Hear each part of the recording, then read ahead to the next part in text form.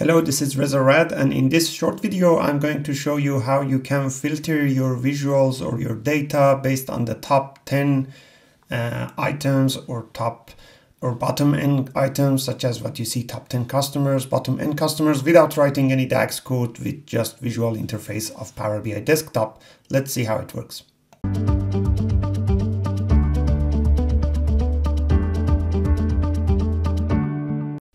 I have previously explained how you can use top-end DAX function to do any filtering you want, create a measure, but in this video we are talking about doing that without a measure or calculation. I have a simple model which has two tables, sales tables and customer tables. They are connected to each other using customer key, and I want to create a visual element like this, that I have the customers, top 10 customers, bottom 10 customers. Let's see how it works. I'm going to clear those filters and do that again so that you can see.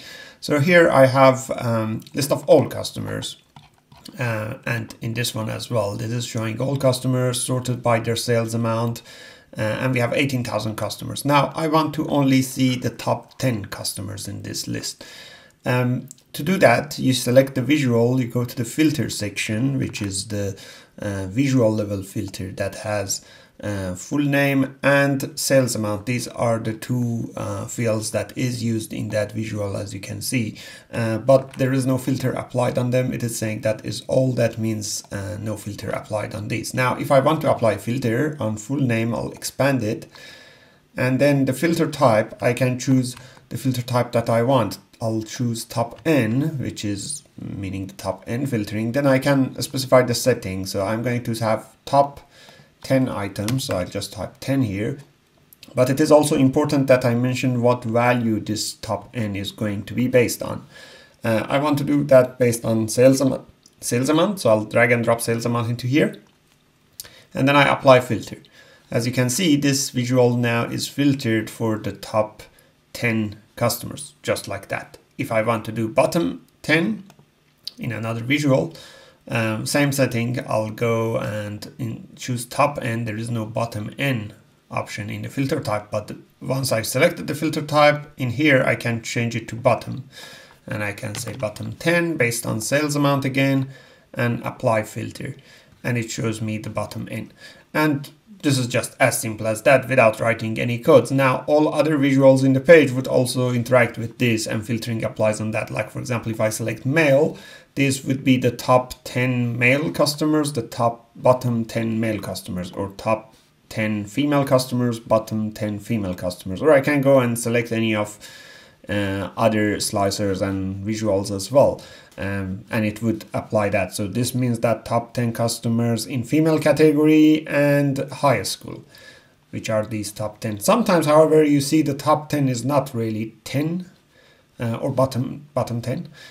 For example, here you see it's bottom 10 customers, but in fact I'll see more than 10, like there are much more than 10 items here. That is because of the tie condition. So you see all of these are pretty much the same value. We have $2.29, $3.99, and the rest is all 4.99. When there's a tie condition, top N considers all of those. Behind the scene, this is using top N DAX function, and I explained that in another article and video, which you can find the link down in the description below. So by default, this will select all of those. Now this might be your desired behavior because it returns all of those at the same level, or it might not be. You might want to get the just 10 results. In that case, you have to write a measure or a calculation that somehow returns one unique value per customer, depends on, let's say, the order date or any other criteria you want to add into that. And then when you add that to do this filter up top 10 or bottom N, then it would consider it and make it top 10 or bottom 10 only for the numbers that you want.